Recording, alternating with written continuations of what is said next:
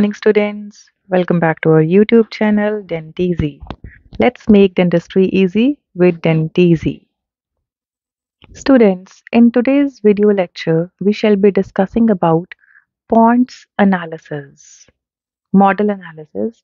In the previous lecture, we discussed about what is the need for the model analysis, what a study cast. In this lecture, we shall be discussing about PONT'S analysis specifically. Now, in 1909, there was a person named as Pont. What he did is he proposed a method for determining the ideal dental arch width in premolar and the molar region. On what basis?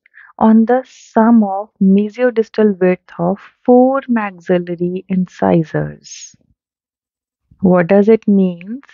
It means, if we look at the diagram, the four incisors, 1, 2, 3, and 4. These four maxillary incisors were taken. Thus, mesiodistal width of each tooth was taken, and all the mesiodistal width of all the four teeth was summed up to bring out a one particular value. That particular value was named as SI, sum of mesiodistal width of four maxillary incisors.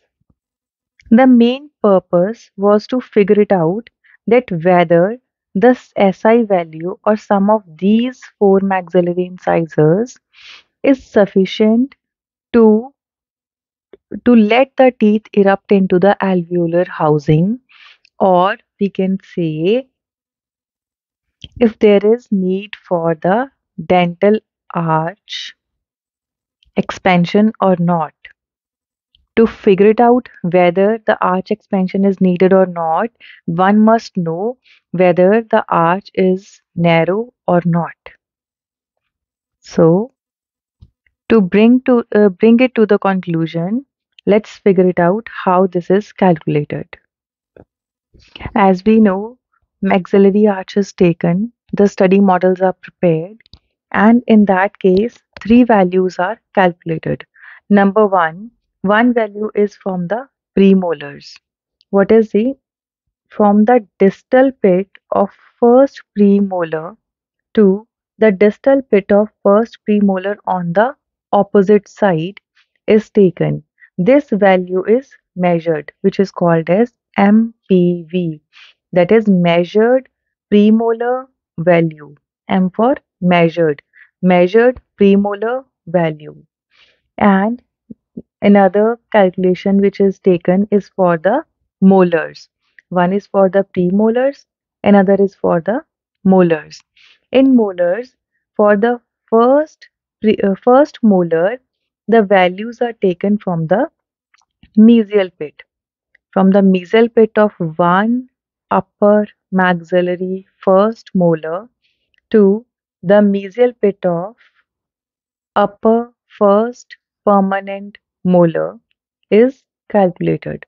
This is called as MMV, which is measured molar value. The third value which is being taken is the sum of mesiodistal width of these four incisors, which are the maxillary incisors.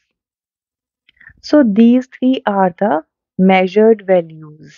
We measure these values on the study cast, the models which we prepare from the patient. From those models, these values are measured. It means that is something which is made available to us in the patient's oral cavity. What actually is there. On contrary, researchers have done lots of work from which they have calculated certain values and they have said what ideally it should be. Kitna hona chahiye. The requirement ideally what should be. One is measured, what is available. Another one is what is required. And that is calculated as CPV, CMV. CPV is calculated premolar value and CMV is calculated molar value.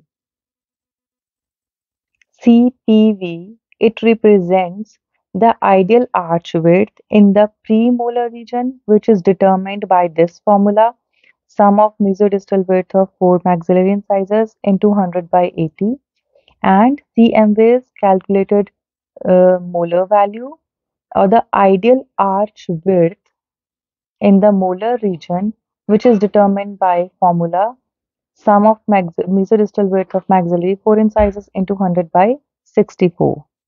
It says that the ratio of the combined incisor width to the transverse arch width was 80 in case of premolars and it was 64 in case of molars.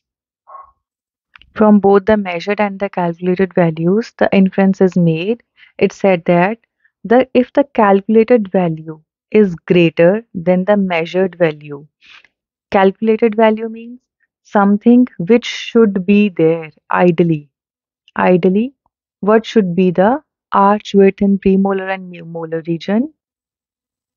To the measured value means something which is available to us.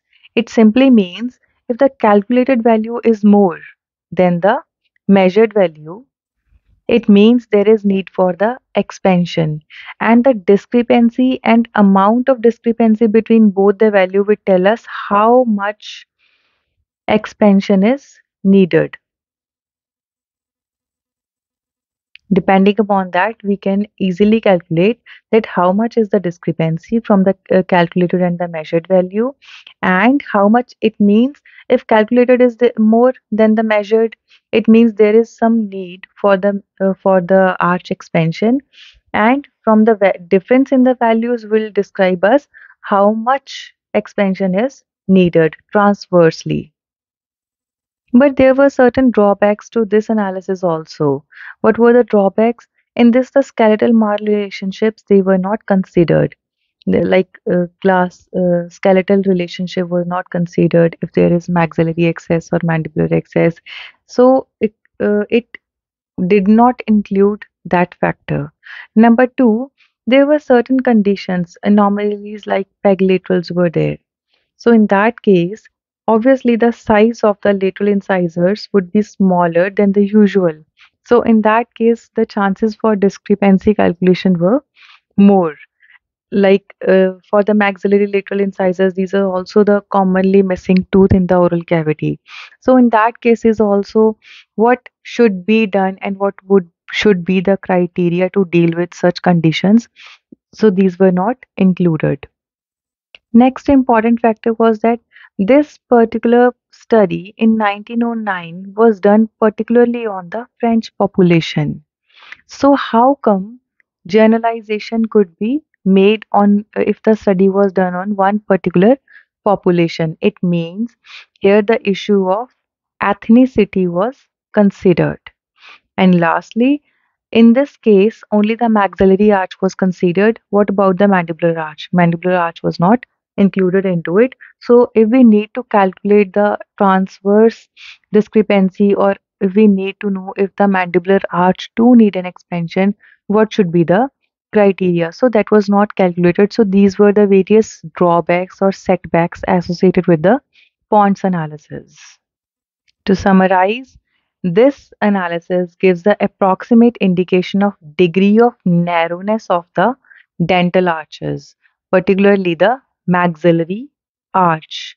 And number two, the amount of lateral expansion which is needed for the arch to accommodate teeth into the perfect alignment. Once we know that how much expansion is needed, accordingly, if we expand that arch to that particular value till the calculated value, so in that case, we can easily align the teeth in the alveolar housing, and there that will lead to the proper alignment of teeth. So this was all about the points analysis. If you like, please like, share and subscribe and stay tuned. Thank you.